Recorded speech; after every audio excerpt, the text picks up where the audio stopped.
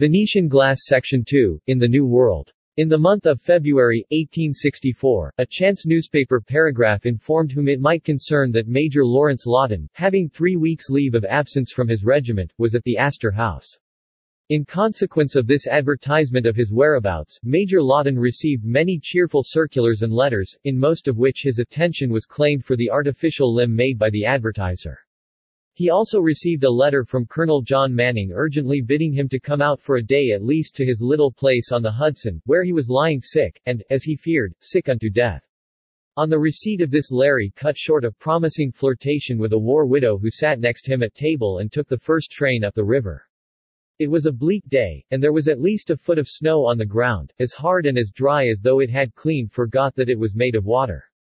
As Larry left the little station, to which the train had slowly struggled at last, an hour behind time, the wind sprang up again and began to moan around his feet and to sting his face with icy shot, and as he trudged across the desolate path which led to Manning's lonely house he discovered that Rude Boreas could be as keen a sharpshooter as any in the rifle pits around Richmond.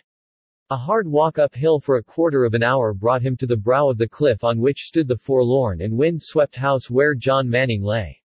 An unkempt and hideous old crone as black as night opened the door for him.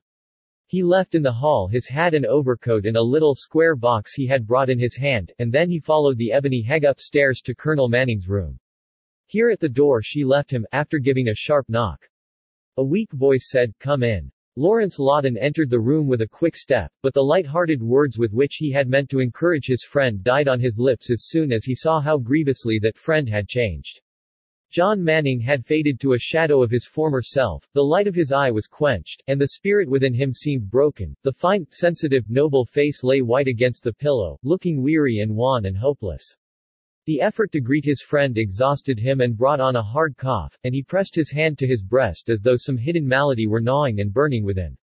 "Well, John," said Larry, as he took a seat by the bedside, "why didn't you let me know before now that you were laid up? I could have got away a month ago." "Time enough yet," said John Manning slowly, "time enough yet. I shall not die for another week, I fear." "Why, man, you must not talk like that. You are as good as a dozen dead men yet," said Larry, trying to look as cheerful as might be. "I am as good as dead myself," said the sick man seriously, as befitted a man under the shadow of death, "and I have no wish to live. The sooner I am out of this pain and powerlessness the better I shall like it. I say, John, old man, this is no way for you to talk. Brace up, and you will soon be another man. I shall soon be in another world, I hope," and the helpless misery of the tone in which these few words were said smote Lawrence Lawton to the heart. "What's the matter with you?" he asked with as lively an air as he could attain, for the ominous and inexplicable sadness of the situation was fast taking hold on him. "I have a bullet through the lungs and a pain in the heart."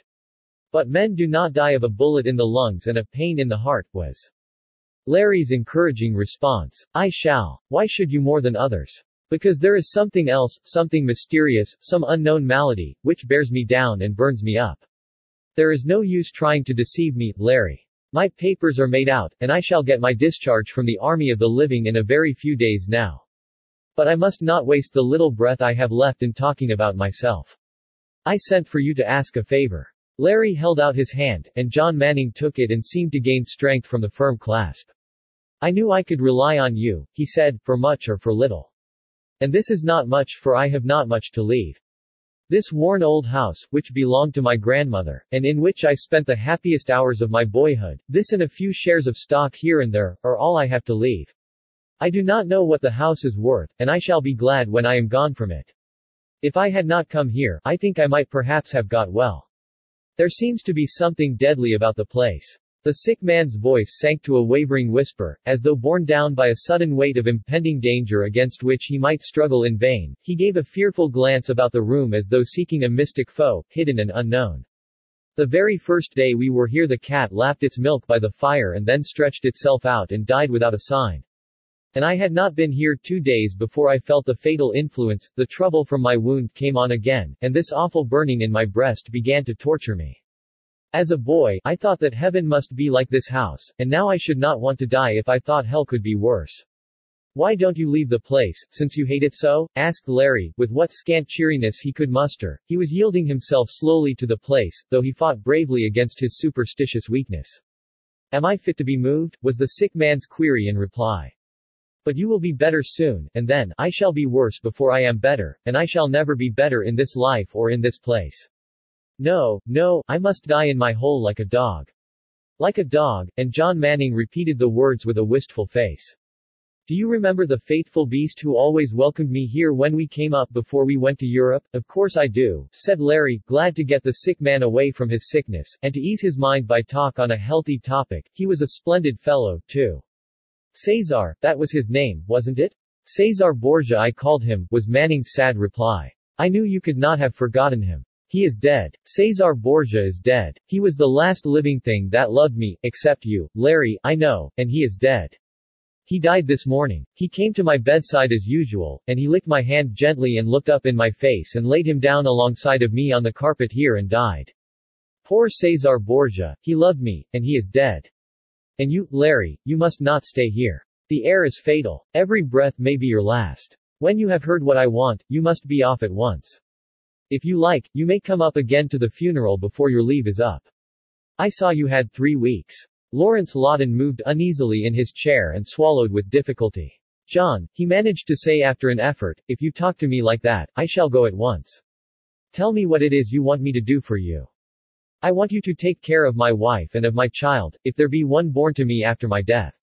Your wife, repeated Larry, in staring surprise. You did not know I was married? I knew it at the time, as the boy said, and John Manning smiled bitterly. Where is she? Was Larry's second query. Here, in this house. You shall see her before you go. And after the funeral I want you to get her away from here with what speed you can. Sell this house for what it will bring, and put the money into government bonds. You may find it hard to persuade her to move, for she seems to have a strange liking for this place. She breathes freely in the deadly air that suffocates me. But you must not let her remain here, this is no place for her now that a new life and new duties are before her. How was it I did not know of your marriage? Asked Larry. I knew nothing about it myself 24 hours before it happened, answered John Manning. You need not look surprised. It is a simple story. I had this shot through the breast at Gettysburg last 4th of July. I lay on the hillside a day and a night before relief came. Then a farmer took me into his house. A military surgeon dressed my wounds, but I owed my life to the nursing and care and unceasing attention of a young lady who was staying with the farmer's daughter. She had been doing her duty as a nurse as near to the field as she could go ever since the first Bull Run. She saved my life, and I gave it to her, what there was of it. She was a beautiful woman, indeed I never saw a more beautiful, and she has a strange likeness too, but that you shall see for yourself when you see her. She is getting a little rest now, for she has been up all night attending to me. She will wait on me in spite of all I say, of course I know there is no use wasting effort on me now.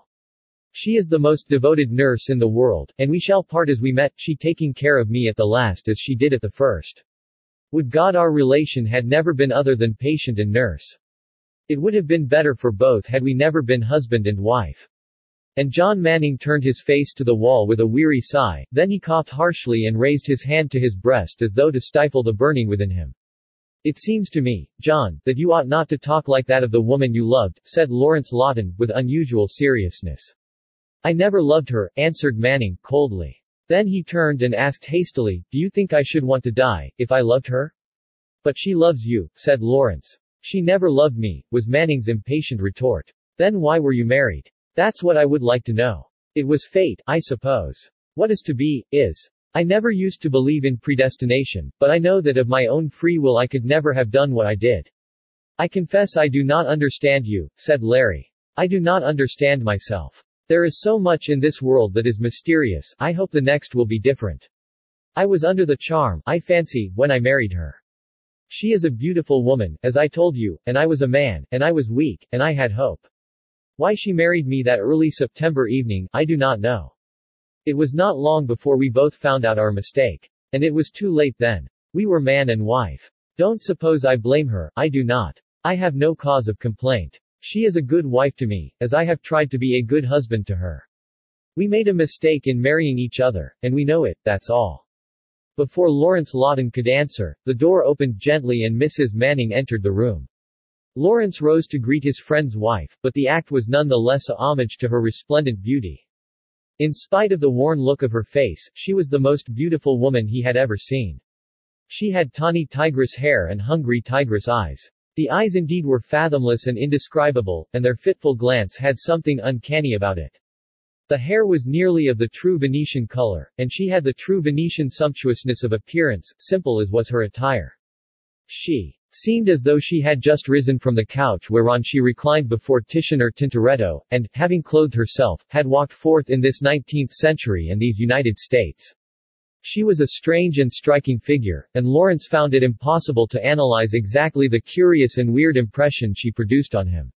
Her voice, as she greeted him, gave him a peculiar thrill, and when he shook hands with her he seemed to feel himself face to face with some strange being from another land and another century. She inspired him with a supernatural awe he was not wont to feel in the presence of woman. He had a dim consciousness that there lingered in his memory the glimmering image of some woman seen somewhere, he knew not when, who was like unto the woman before him.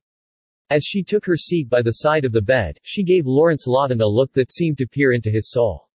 Lawrence felt himself quiver under it. It was a look to make a man fearful. Then John Manning, who had moved uneasily as his wife entered, said, "Lawrence, can you see any resemblance in my wife to any one you ever saw before?"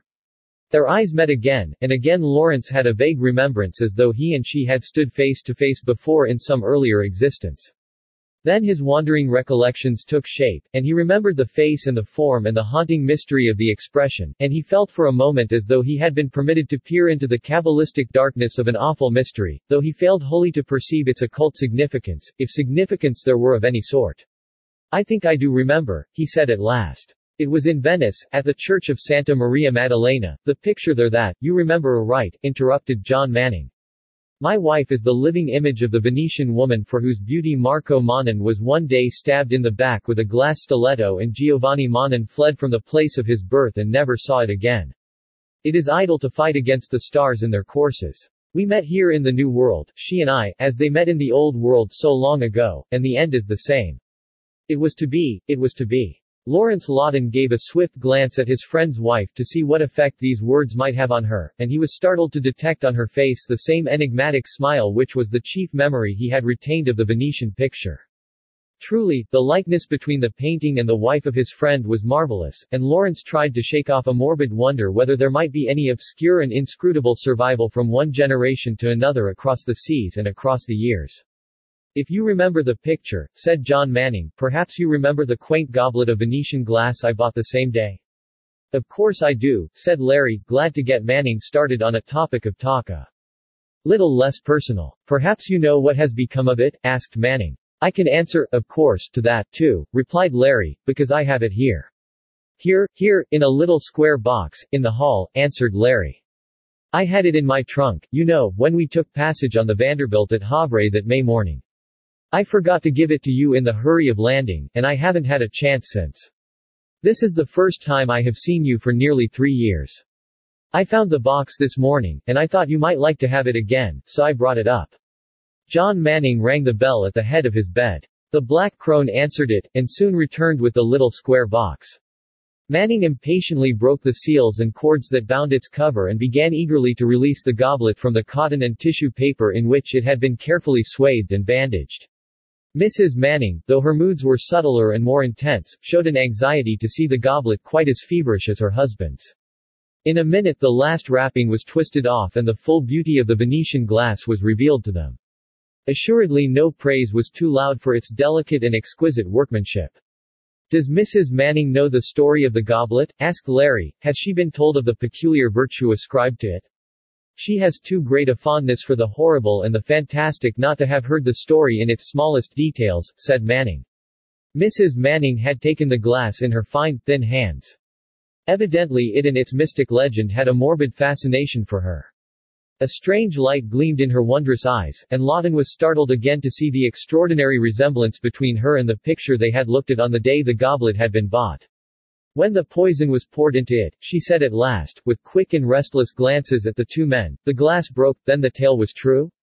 "It was a coincidence only, I'm afraid," said her husband, who had rallied and regained strength under the unwonted excitement.